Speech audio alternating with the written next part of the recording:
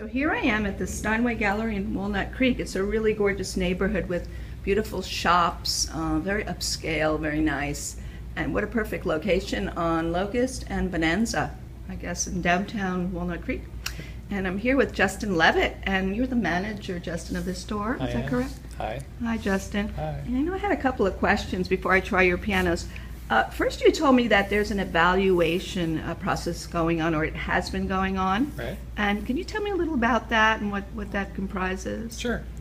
So we've been always trying to make a better piano. We've made changes to the point where we want to reach out to the teaching community, because they're the ones who really give us the most feedback, the teachers and the artists, on how our pianos sound, how they feel.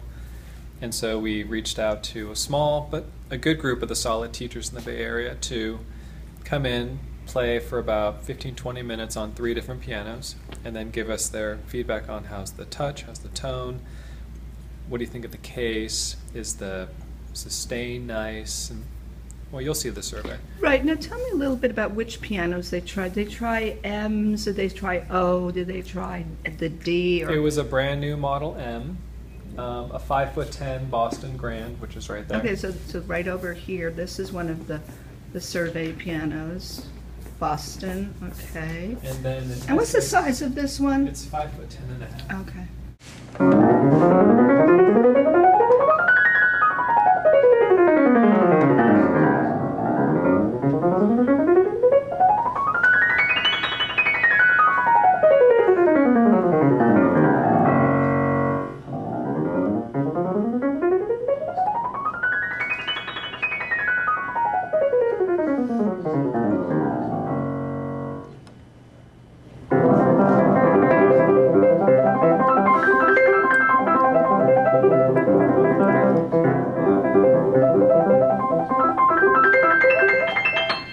A nice crescendo capacity to really develop a bigger sound. We have a register like here.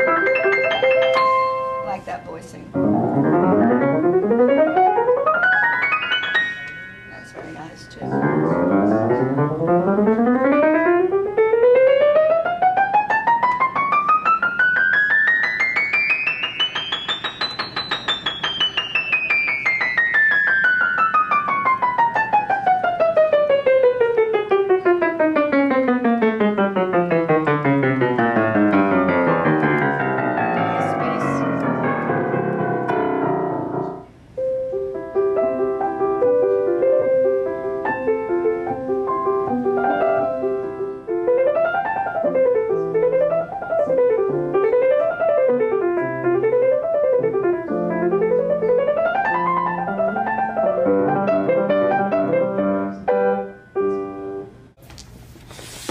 S6 upright, which is a really beautiful piano.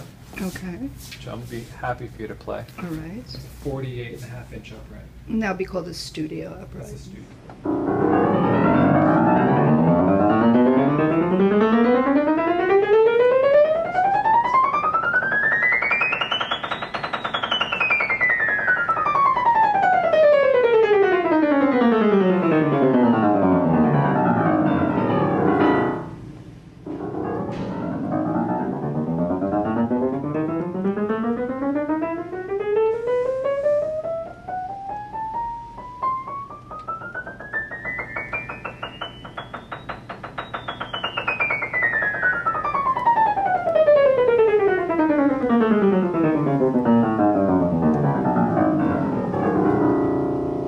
And now, what about the other size pianos, the Steinway Grands? Well, we only assessed one Steinway, Okay, one Boston, and one Essex. I see. What we have going down the line is this is our Model S 5'1". Okay. This is a brand new Model O next to it, which is 5'10" and 3/4. Right. That's one of the pianos we brought back the design. That was a Hamburg only built piano for Yes. about 80 years. Yes. We brought it back to build in our New York factory. Here's another newcomer, kind of. This is the Model A.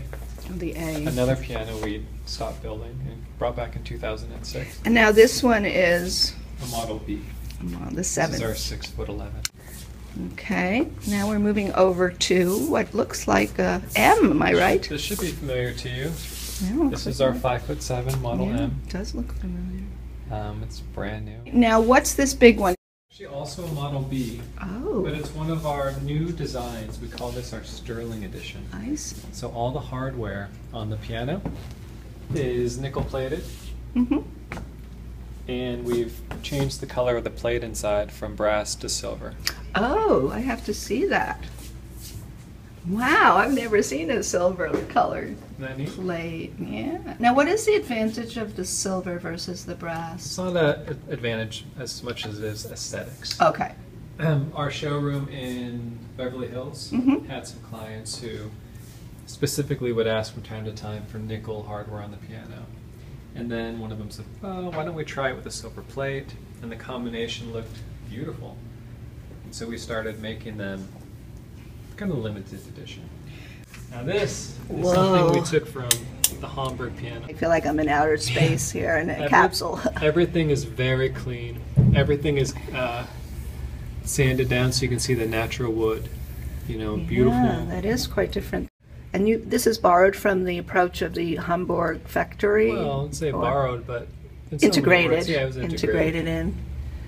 You know, one of the things that we can show with your eyes. Very interesting. Yeah. Look, Beautiful what is though. this over here? This little, it's a beam of some kind. That goes through the soundboard to regulate the extra tension in the treble part of the piano. Wow. It's called our treble bell. Amazing. Now that I've never seen before. It's only on the Model A, B, and D.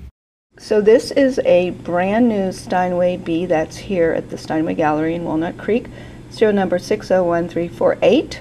And this is the one I was underneath This is it. for and saw that interesting beam that controls, as you mentioned, The tension. the tension in the part of treble. piano.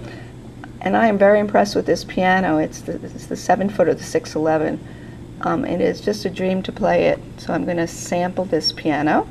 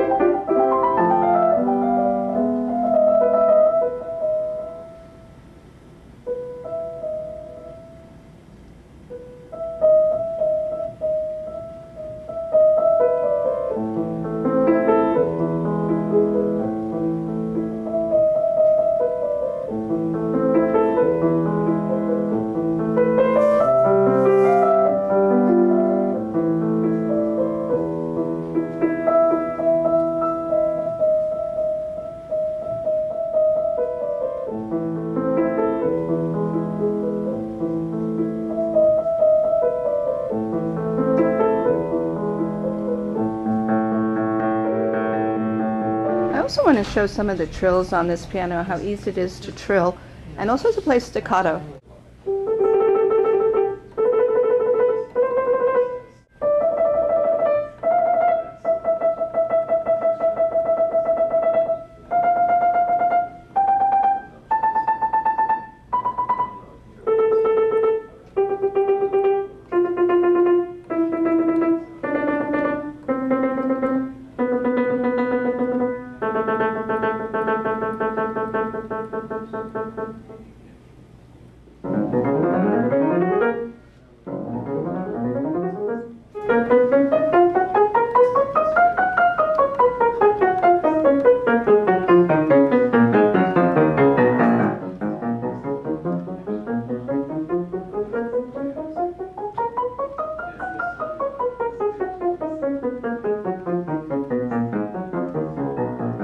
So I want to ask you a little bit about the transition of Steinway to its new ownership. Our new owner, Paul Paulson, owns 3 Steinways, loves the piano, and he's doing everything he can to help grow our company. In some markets that we haven't been, but he's been wonderful to work for. What are some of the changes that have been made in terms of even the marketing or, the general philosophy of distributing the pianos or making the exposure better or improving the quality of the piano from what vantage point? Well, a lot of the work we're doing is overseas right now, right, as far as getting us into new markets. Here, we're always increasing our quality, and at the factory, we've made a lot of changes since he's been on board and have been making for the last 5 years. You were asking me earlier about how back in the day you'd walk into a Steinway store and some would be okay, some would be good, but the dealer would normally say, well, you know, this will be great, we just need to work on it. It used to take 10 to 12 hours to prepare a piano. That was expensive and time consuming. Now when we get a brand new piano from our factory, we have to tune it, maybe check the regulation, maybe touch up a voicing here and there, but it takes us 3 hours. As opposed So that's a to, huge difference. yeah, it's incredibly measurable, and you know, we spend so much more time, attention to detail, the workmanship's gone up, the craftsmanship's gone up. It's really nice. Now, I've heard a lot about the Hamburg paradigm being applied now to the American Steinway. In what sense has the Hamburg way of building pianos? I know they used to use the Renner hammers, the more bright sound, and the New York hammers were not as bright. Have they changed the American Steinway and brought more of the philosophy of Hamburg into the development of the American Steinway or the New York Steinway? It's an interesting question. So we're an American company, right? A German family, opened up in New York in 1853. We didn't build the Hamburg factory until 1888.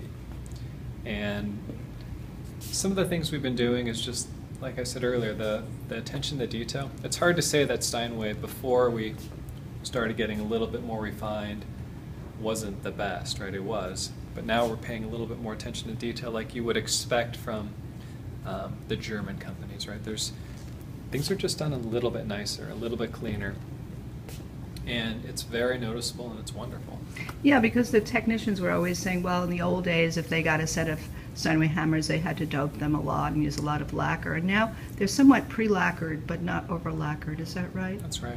And what is so terrible about lacquering hammers? It seems like, you know, some techs, oh, you shouldn't lacquer any hammers. But the Steinway development of the hammer, you need to have the lacquer. Yeah, we need. I mean, it's a unique hammer. So if you really are going for it, you'll get that big, powerful brilliance you want. And then it's soft enough on the outside if you want to play it. Very soft. It's warm and beautiful and lovely. How is Steinway developing its army of technicians? I mean, around the country, are they training a lot of the technicians at the Long Island factory to go out into the smaller communities and serve the Steinway pianos, the fine pianos, and keep them in very good maintenance? Is that an important part of it? We have it. Very important. We have a Steinway training program specifically for technicians. One on dampers, one on voicing, one on tuning, one on regulating. Anything that really is important for the technicians to know. We've got week to 2 long week classes that we teach the technicians. Yeah, I know Ron Connors has been my favorite technician going all the way back. I think Murray Pariah used Ron, and then he makes an appearance in Seymour's movie, Seymour an Introduction, where he's watching Seymour go from one D to another and choose the one he wanted for the rotunda. Tell me about that case we see right there. All right, so this is the rim of the 7-foot Model B, and we make it out of hard rock maple. Right. And if you come closer, you can see the laminates of the maple. And we have these in a very specific room at our factory that's controlling the moisture content per square inch. And once we bring these boards out one at a time, we bring these out first, the outer rim. We glue it, put the next one down, glue it, so on, all the way to the last inner rim. And then we have 5 or 6 people bring it around a big metal piano-looking device in the middle of our floor, clamp it into place, and this is how we get the structure, the foundation of our piano. But this is very, very hard. It's one of the reasons why our pianos can last 100, 150 years. All the wood sits for a year before we even plane it to see if it's good. After we bend the rim, it sits in a hallway, a different room, that controls the humidity for 6 to 9 months, so it can forget that it's straight. I see. This is actually a 7-foot piano, and it's the real deal. Yeah, this is a Model B 7-footer. Wow, that's amazing. And there you've got the action up there, a sample action of a 7-foot piano. Yeah, 57 parts have to move from when you push the note down to the hammer actually hitting the string. Wow. So where did I hear the number 8,000? Does 8,000 refer to the number of parts in a piano? That sounds low to us. It's a little bit over 10,000 parts that move. Wow. There's about 12,116 total parts. Whoa. Don't quote me, I might be off 1 or 2. Yeah, that's all right. Thanks, Justin.